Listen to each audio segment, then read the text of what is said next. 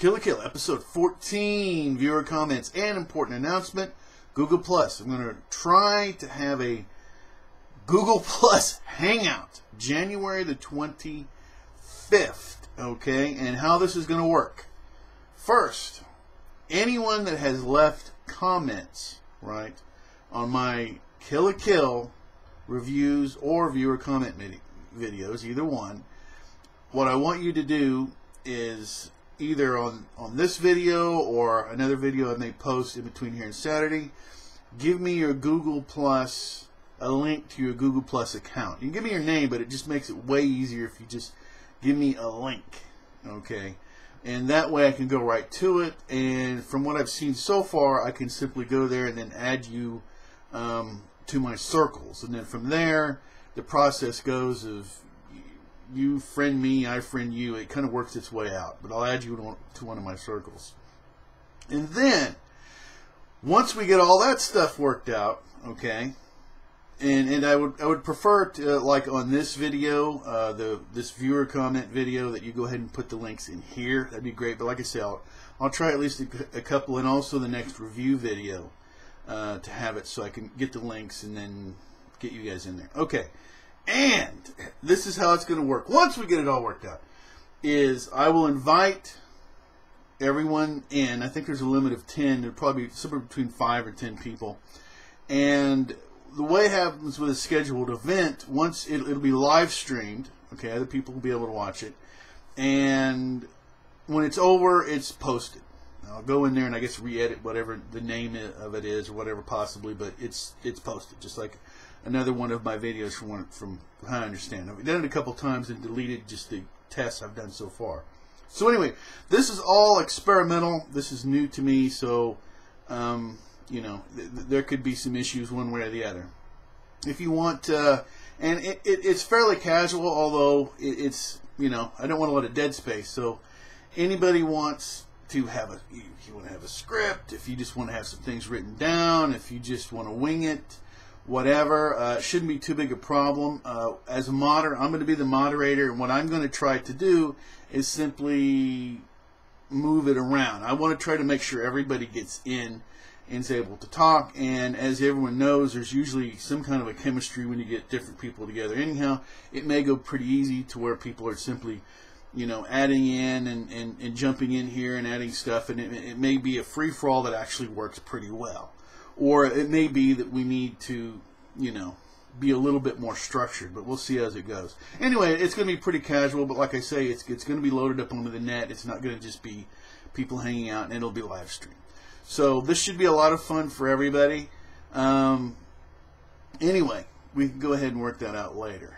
Okay, all right. It's all experimental. Let's go ahead and get to the comments for this week.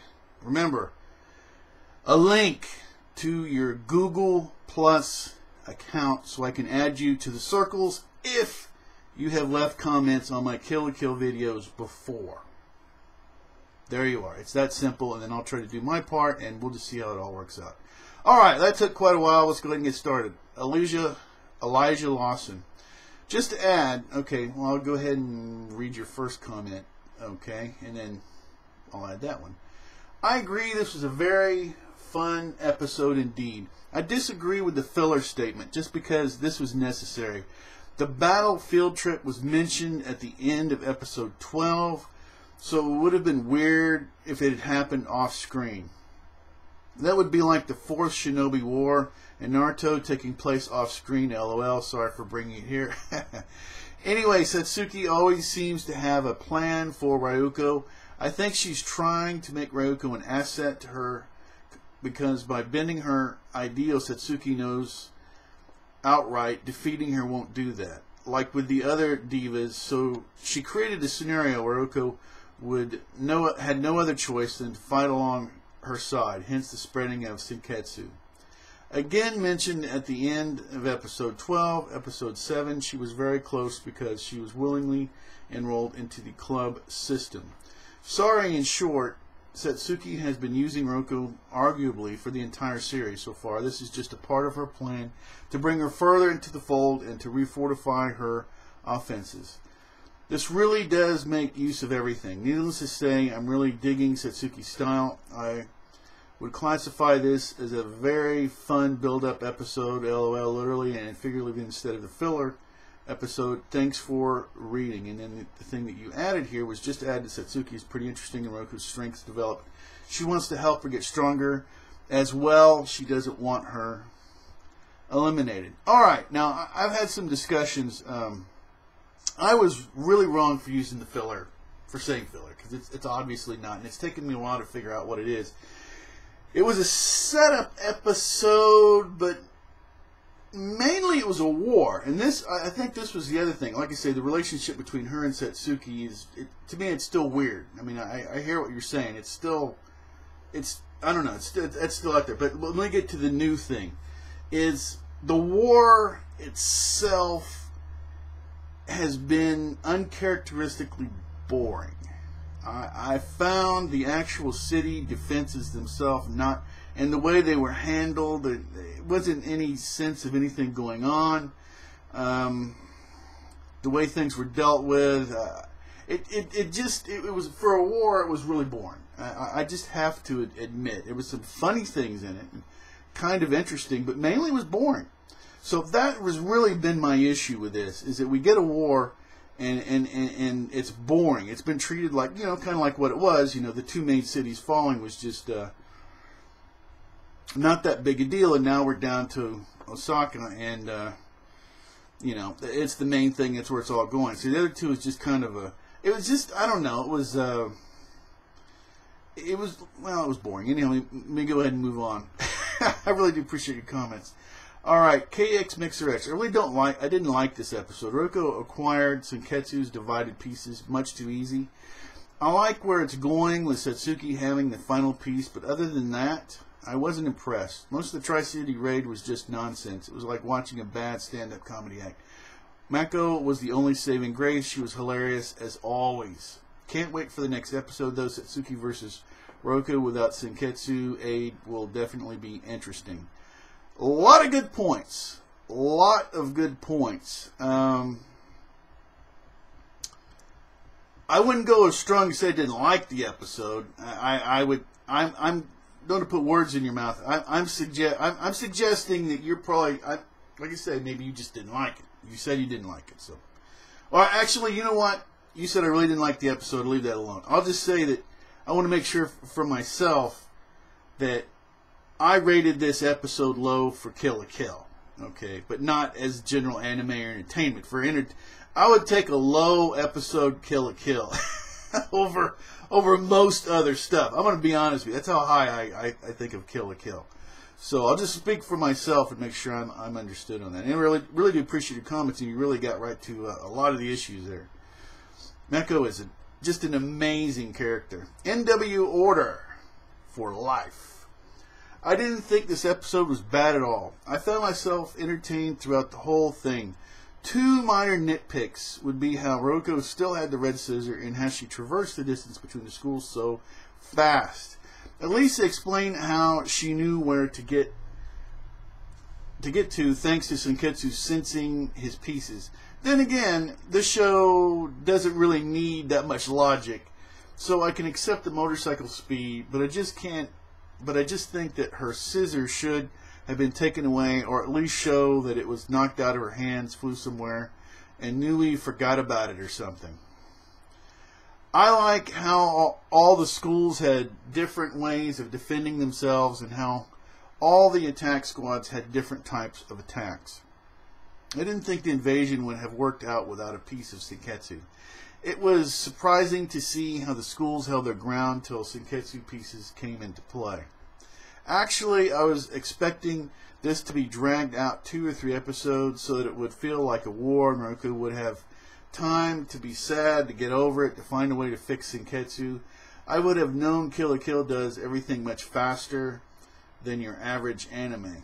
I was not expecting Ryuko to recover so quickly, or for Senketsu to still be able to talk. However, I knew that Satsuki couldn't simply win this raid because Satsuki is a type of anti-hero. She's trying to conquer and build up her power so she can challenge her mother and that organization behind her.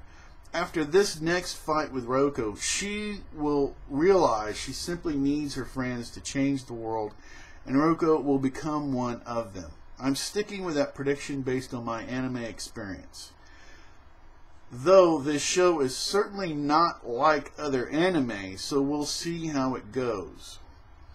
Their team up and coming, I can feel it. I wonder if the writers will make the proud Satsuki ask for help or win Roko over with charisma like she has all the others. I like Roko getting the pieces back so fast. It was badass hero movement, and it gives her motivation to go after Satsuki. This fight will be good because Roko has no Komoi, well, scarf. She will really win Satsuki over when she takes back that final piece of Senketsu. It's also nice to know that Roko is getting stronger. Her body is now able to use more of Senketsu's power than when she wore it the first time. Mako was hilarious. Why would she want to get one shot and catch the money when she could just pick it off the floor? LOL. I'm convinced now that the nudist beach professor is good. The organization probably is as well, but the time will tell on that. I love this show so much. I'll be sad when the season ends, or God forbid, it ends for good.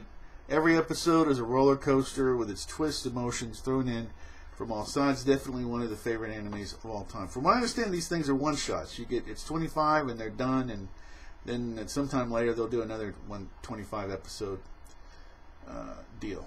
But yeah, excellent points. There's so much to Kill la Kill. It's such a densely written show. There's so much there. And let's see, I already read your comment, and I'm going to read Conley Bob 9 is the last. Got some good stuff there. I'm going to read a couple of really short comments, and then I'll get to Conley Bob 9's. Witch King 142. This wasn't a bad episode, but probably one of my least favorites. This again is a set of the episode for the next episode, and episode 15 is the climax of the first arc. Looks like we'll be getting another Roko versus Satsuki fight. Looking forward to it. I have to say, I mean, there's different sides. These writers are good. I mean, it would be interesting if she actually goes with the money, and she saves Osaka. I don't know. I could see anything happening here. Okay, and then let's see. I think I read this one already, and I really do appreciate everyone's comments. And once again, if you're making comments, when you see this viewer comment video, if you want to, I mean, if you don't want to, that's fine. But if you want to, put a link to your Google Plus account so I can add you in. Also, you might want to say if you're well. I mean, if you're, any other comments you want to put in there, like if you'll be available maybe Saturday, you're not sure, whatever. But anyway, if you get that, at least I can get you into a circle, and then I can, get this thing started. Anyway, John Hawks. I wouldn't call this a filler episode.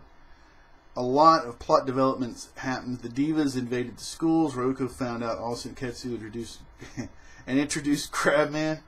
Also, it's just me, or is Mr. Moneybags the kid getting bullied, and Gamagori's flashback. Ooh, wow. I like where you went with that. That would be interesting. That would be interesting. Alright. Of course, Gamagori's now got a motorcycle track on his head, but maybe he'll go over and talk to him. Interesting. Interesting. I wonder if that's going to be... Anyway, I like where this could go. I mean, maybe it could shake... Shake his loyalty a little bit. Nah, that won't happen. Anyway, the next episode looks great. We get to see the new batch of 3-star Ultimate uniforms watch blindfold fight. Alright, awesome comments, everybody. And the last this week will be Conley Bob 9. What's with everyone? That was a really good episode of Kill la Kill. Granted, it had its problems, like Roko easily beating up Senketsu-powered guys. That is a negative. But the combined action and humor that ran through the episode was just insane. Everything was happening so fast, and it made me think the first few episodes, where the humor was very strong. The last two episodes, as great as number 13 was, didn't seem quite as over the top in a humor development. And this would seem to be taking the show back to its roots there. It was very fun, enjoyable, and you'll definitely miss about 100 things on your first watch. I had to take a bunch of notes, so I stopped it like 20 times. I don't watch it, the first time. If I watch it more than that, then I can watch it through. But even then, it's just I can't see anybody just watching this. There's too much going on. But anyway, that's just me. All right, continuing on. People have been speculating for a while that there are other schools in the country that are powerful and have wanted to see what they can do. And we are finally seeing that. Though I enjoyed the fights, most of these guys were fodder. See, that's where I'm having the problem. The fight was, for me, the humor didn't outweigh the fight. It felt repetitive, even. The only school that really impressed me was the one with the guy and his money guns. Yep. Wow, this guy plays dirty. He literally tosses money around and everyone does what he wants, like the Lex Luthor effect on steroids. He doesn't, let me stop here in the middle of this one. We're getting back to the whole sociological, human beings, how do they work? They're just pigs, in suits, kind of, And he's really playing to that, and unfortunately, he's being very effective to it. There's a lot going on here, so it's not just throwing. Anyway, as you well know, it's pretty deep stuff. Okay, continuing on. He doesn't have just the students fighting, but the citizens who've been trained throughout their lives to be like bloodthirsty sharks. He's even got little old grannies shooting missiles. I'd like to see any cop try and take a taser to these ladies. But this guy and his conglomerate are apparently such a threat that Lady Satsuki Karen has come down to deal with it herself. I love the part about the whole thing of how your communication network is taken down, but you're still getting... Because he goes to the old women that gossip, and they're connected with the other old women. I guess in the other cities and everywhere that gossip, and you can't shut them down. So they're whatever they hear is going to be in another city in no time. So I love that to such an awesome degree. All right, continuing on. Looking forward to Haruko versus Satsuki. I think that Satsuki will probably hold back somewhat, but wants to test Haruko and her limits in her upcoming fight. I still think that she's putting Haruko through training so that she can help her take on her mother and Psycho Barbie Girl. I love the other name you gave for her, Shirley Temple. Oh my God, an evil Shirley Temple. Whew. Oh yeah, she's got everybody, doesn't she? Nui, and she burned us twice when we thought that she was that dude. That character has nailed us twice. Also, Mako was hilarious this episode, catching money bullets out of thin air and going on like a crazy Mako shopping spree. I love how the show parades itself like that. This was probably my favorite Mako moment in the series so far.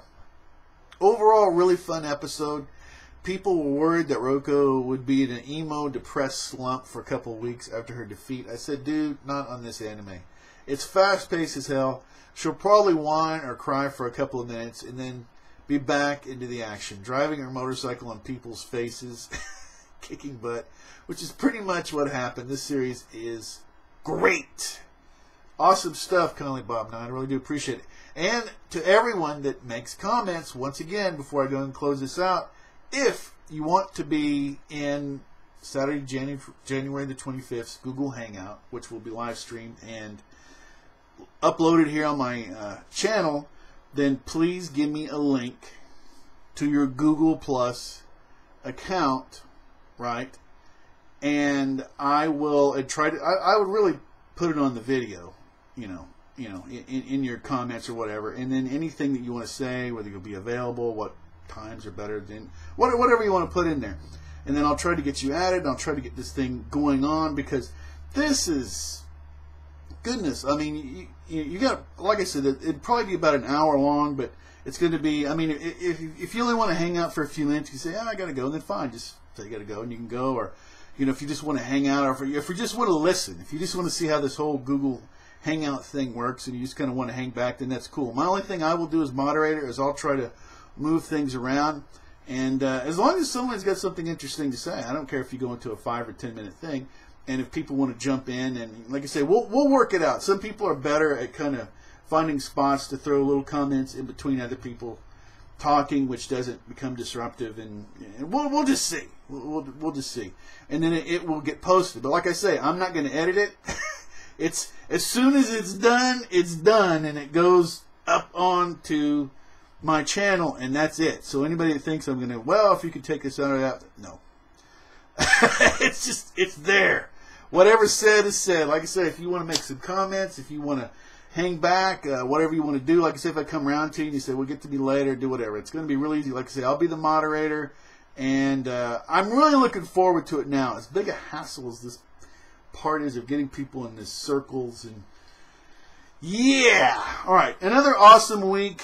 Kill la Kill is amazing. The comments are amazing. And I look forward to this week and multiple times on this. Of course, my next review video, that would be a good place to get to go ahead and make your comment and give me a link to your Google Plus page so that I can go there. And yeah, until next time, right? Anybody can be an anime fan. You can always subscribe. You can always unsubscribe. You can do anything you want to. Until next time, take care.